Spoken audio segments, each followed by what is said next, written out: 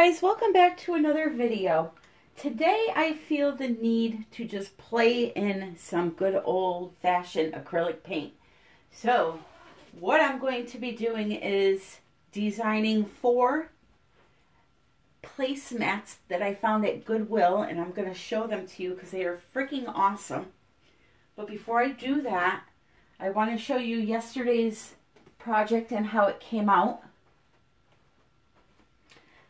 I'm going to make some room here. I have so much stuff all over the place because I have 4 of these big placemats, so I'm really, really out of the comfort zone here. Anyway, here is yesterday's piece. I'll show you some close-ups of some really cool spots.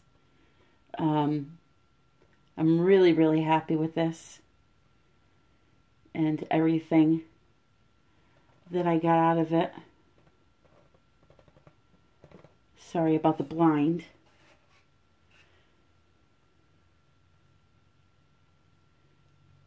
But yeah, I'm really really digging that one. And here are the sides. They were taped. What happens is, no matter how much you tape it, because I taped this around once and then again, and I really burnished it down good. I had a really hard time getting the tape off. I burnished it down so good. You're still going to get the staining here on the wood. So what I will end up doing is just lightly sanding it until that's gone. And then when it's time to sell it, once it sells, I'll either do a complete flood coat over the whole thing, or I may leave the sides natural wood depending on how much of this I can get off. Or I could paint them and then do a flood coat. I will leave it up to whoever purchases it. But it really, those colors together, I don't know if you can really see them. They really went good together. And I didn't think when I first started that they were, but man, you can see like how it almost glows certain parts of it. I am in love with it.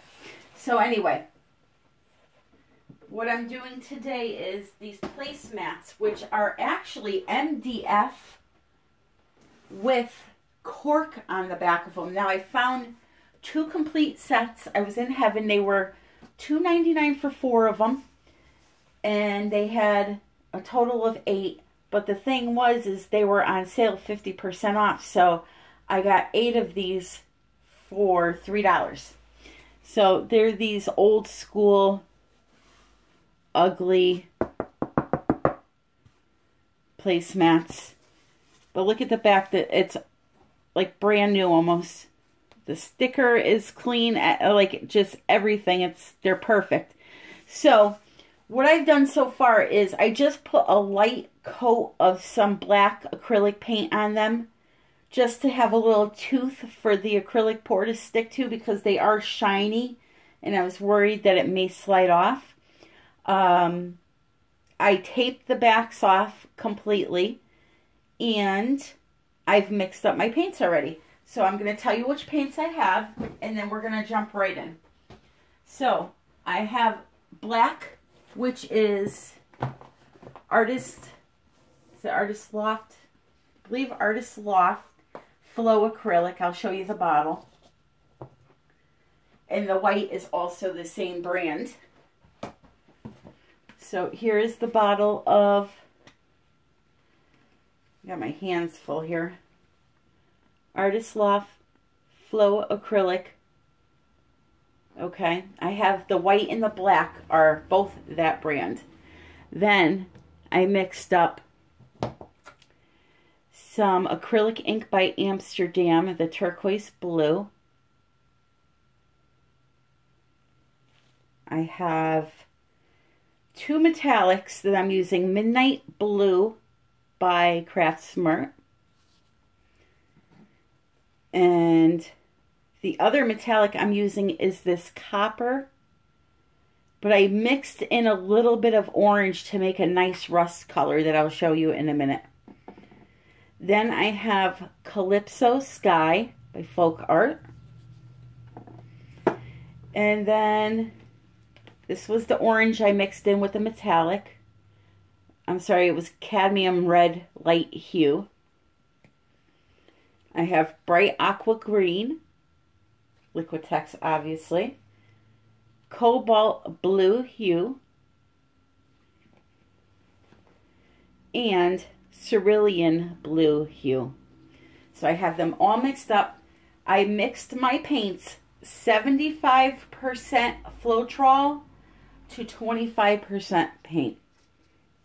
So now, I do not do exact measurements because I know hearing 75 to 25 can be confusing.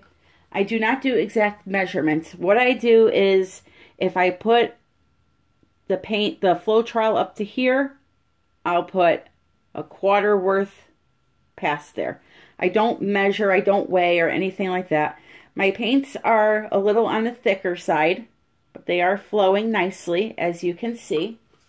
And I just want to show you the rust color that I made. This one I may have to add a little bit more water.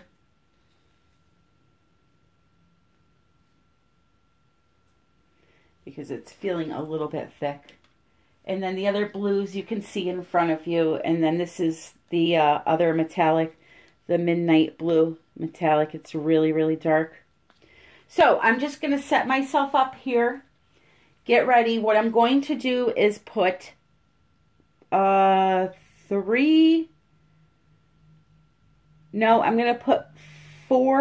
drops of silicone in each color except for the black, the white, and the 2 metallics. So all of the rest of the blues are going to have silicone in them. What I'm using for silicone today is my favorite, the KY True Feel Premium Intimate Lubricant. It has to be, get this camera to focus. No, it's not focusing. It has to be this brand because this is 100% dimethicone. The other ones have something else in them. So you want the True Feel Premium Intimate Lubricant brand. All right, so I'm going to get set up and we're going to get started. Okay, so my plan is to do one at a time and set it off to the side. I previously set these all up on cups and leveled them so I don't have to worry about it afterwards. Hopefully it's level. My level says it's level, but my paintings tell me a different story. I don't know, the house is off or what it is, but it's the best it's going to get. So the first thing I need to do is make 4 flip cups for this painting. I'm now rethinking that. I think what I'm going to do is do 2 smaller flip cups instead of the big ones so that I can release them in different spots. So I'm just going to grab some little cups and I'm going to start filling them up with my paints, alternating colors, doing whatever I feel I need to do. I'm going to lay some black paint down on the placemat before I start pouring on it to help the colors move more easily. And yeah, I think that's it. I'm just adding my silicone in here. Or I should say my KY, again, into every color except for black, white. Actually, you know what? I'm going to put it in the white, not the black. So no silicone in the black or the rust color or the midnight blue metallic. Metallics, when you use silicone in them, they seem to act weird, so that's why I don't like to use a lot of metallics in a pour, and I don't like to use a lot of silicone, especially when it comes to metallics. So I'm just giving this a quick couple of stirs just to get it into the paint, not to emulsify it. If you want to have smaller cells in your painting, then you want to stir this in really good.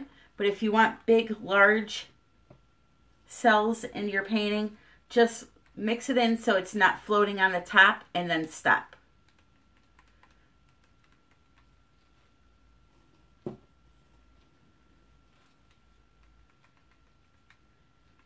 So I'm going to fill up one of these cups on camera so you can see what I do, and then I will pause, fill the rest of them up so that you don't have to watch all that. Also, an important thing to remember, the first color you put in the cup is the last color that's going to come out on top.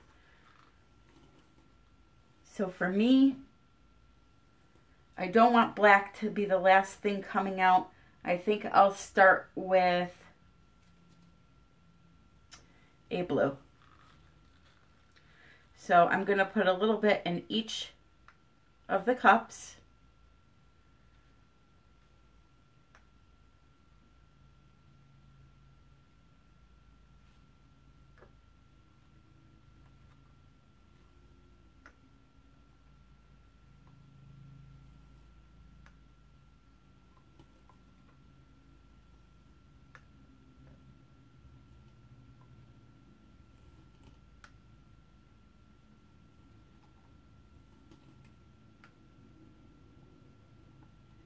And then you're just going to do that with every color, alternating different colors. So now I think I will put a little tiny bit of black. I have this big bucket of black mixed up because I do need to have some for the canvas itself. I'm going to call the placemats a canvas because it's just easier that way for me. All right. So I'm not going to, like I said, I'm not going to do all of them with you because that will be boring for you. I'm going to put in a light blue.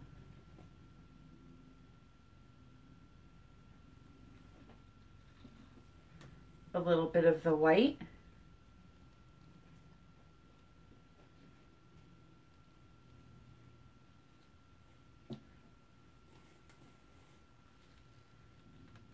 And then, like I said, you just keep going around and around with different colors until you get the cup full.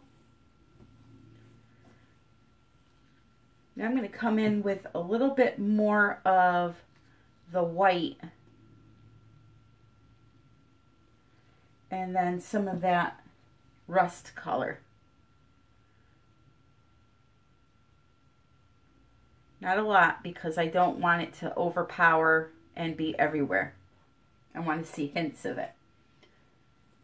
So I have one more color to use here. Maybe I'll put some black in first.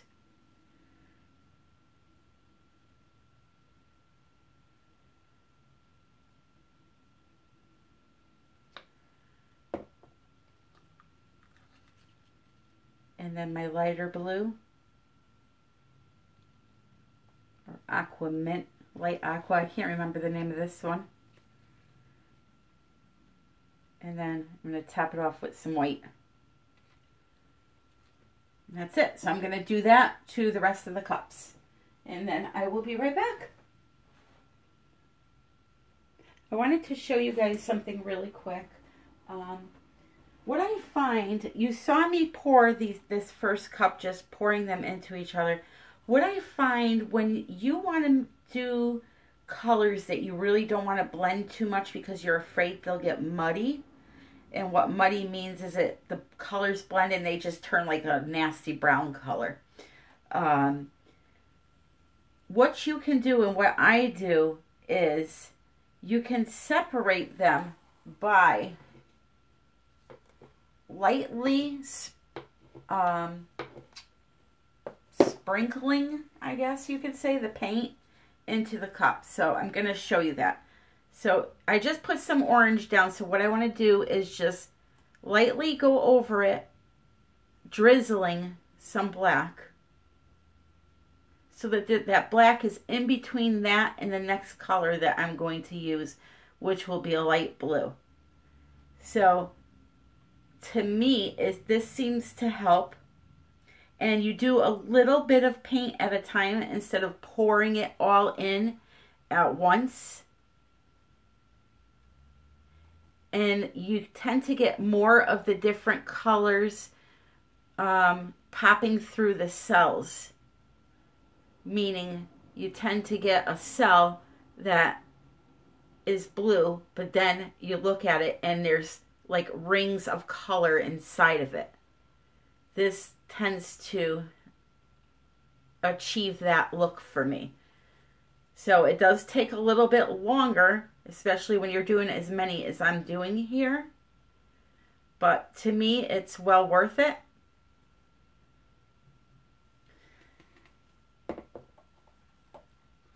And now I will just go and take some blue and do the same thing into the cups. So that is another technique for filling your cups besides just pouring them into the cup.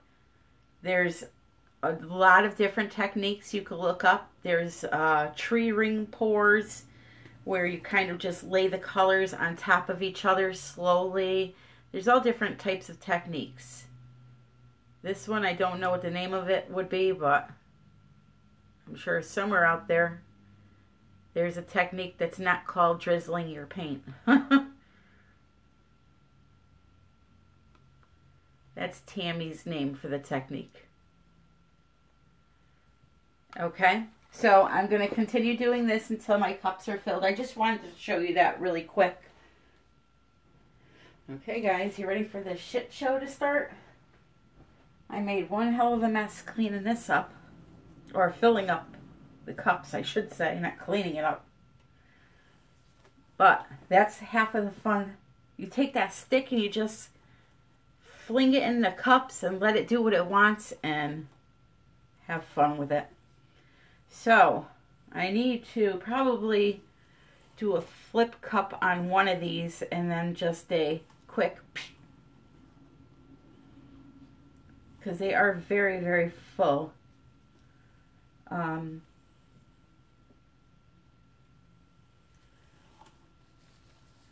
just see if I can flip this or not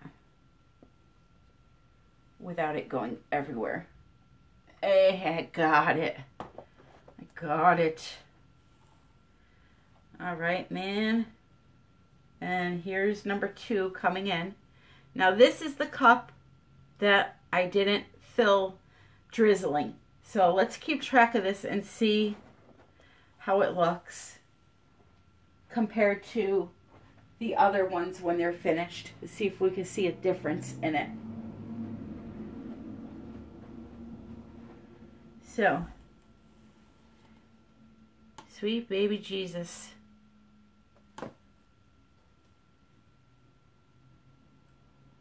Stay. Okay. So now what I'm going to do is pour some of this black on, just around it.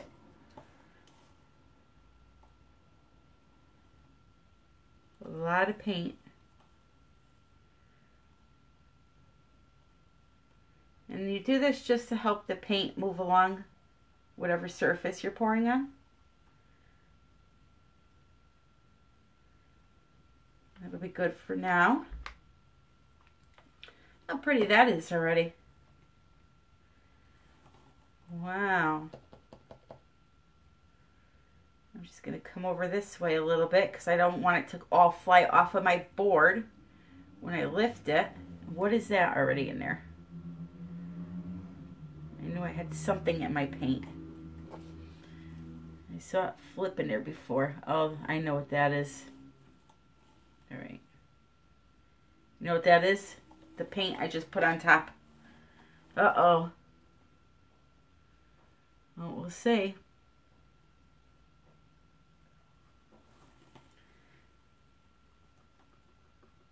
See what happens here, because if it doesn't stick to that, I have to sand them now.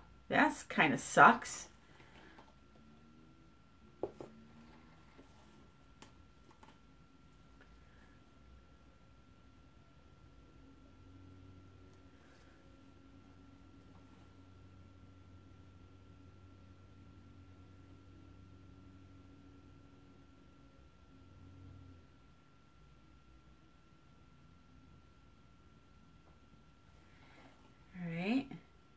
goes number 2.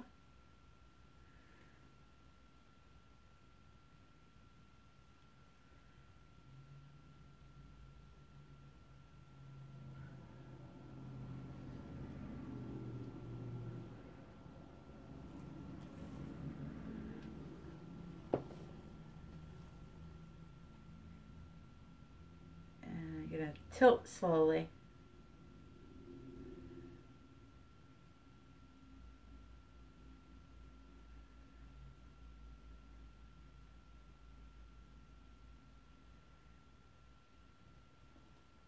Now the only thing that may save me with these is, I forgot to mention also, I added a little glue into my mix.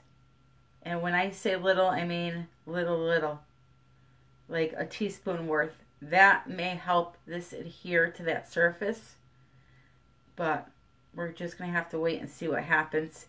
And you know something, I'm not going to waste my paint on doing all 4 of them if it doesn't work, so I'm going to stop right after this one. Oh, I don't want to lose that spot.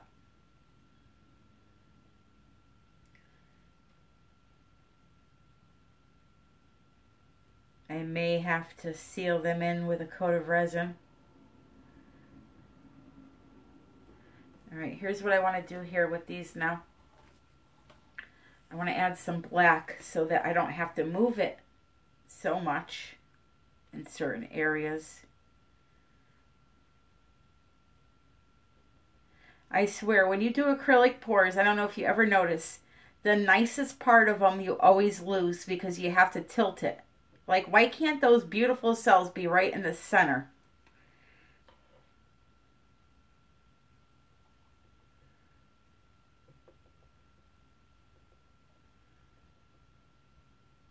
Okay, and then I'm just going to add a little bit down here to help it.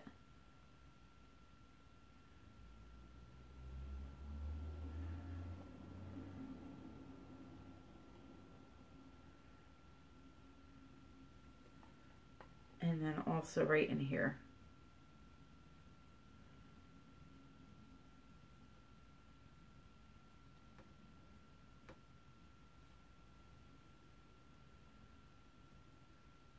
Okay. Let's see if that does the trick.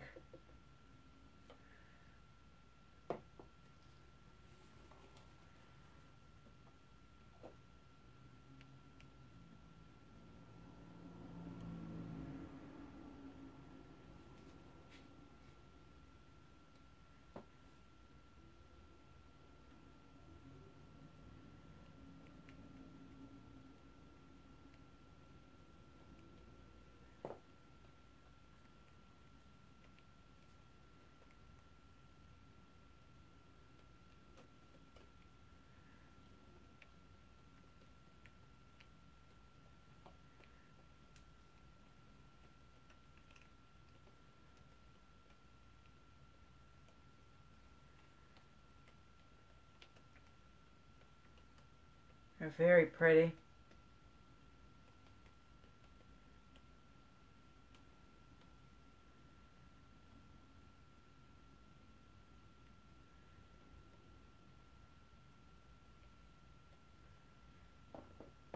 Very pretty.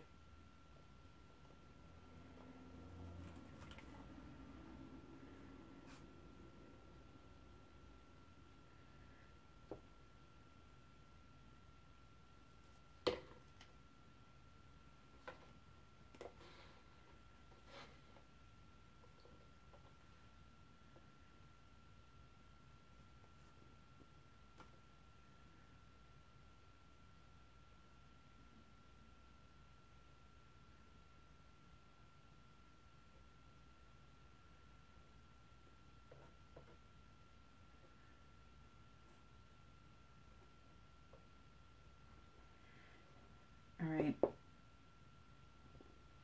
So I'm going to torch it a little bit. And then what I'm going to do is take you guys in for a close-up. And I'm going to end this video right here until this dries and I see what happens. because, like I said, I don't want to waste the paint if it's not going to work, and I have to rough up that surface even more. I thought just adding the acrylic would be enough, but it's not. It's not. I'm just getting the edges here, make sure they're covered nicely. I have a little piece here that is bare.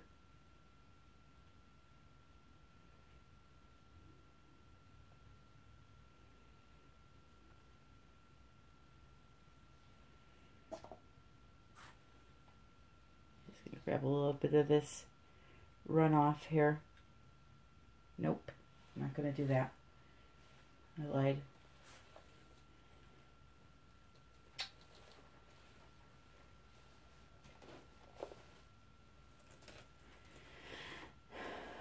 Alright, just grabbing a little bit of runoff with a stick.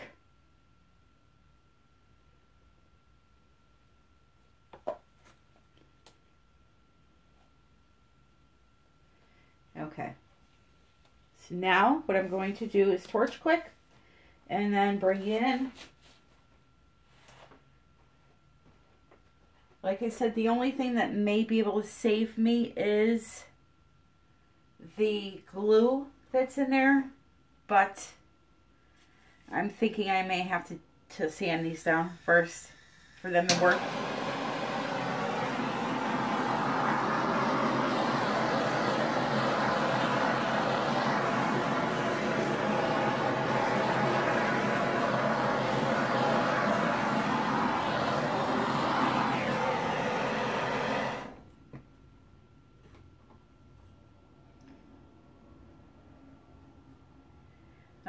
It's very pretty, the colors together. I love them.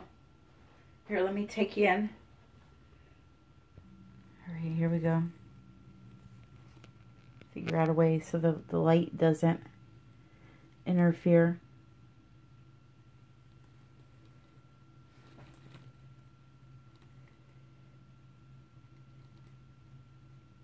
I really, really like those colors together. So, I am going to go to the drawing board and revamp my plan. Look at that area right there with that turquoise interlacing with the rust color. Oh, I love that.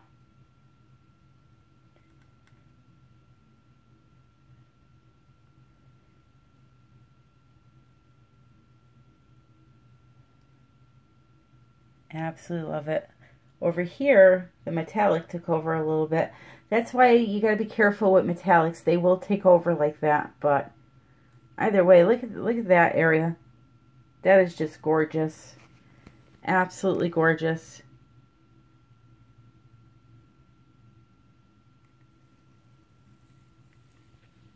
Alright guys, so I'm going to let it sit. As you can see, I have the other ones set up the same way. If it doesn't work, those are going on a canvas next, and you'll be seeing that because I'm not going to waste the paint. And that would make a pretty awesome canvas. Maybe, you know, something, I'm going to come back with another video later today and just do a canvas with them because I'm going to just sand these down and not take a chance. Alrighty, so I hope you guys are all having a great day, and I'll see you later tonight. Happy pouring.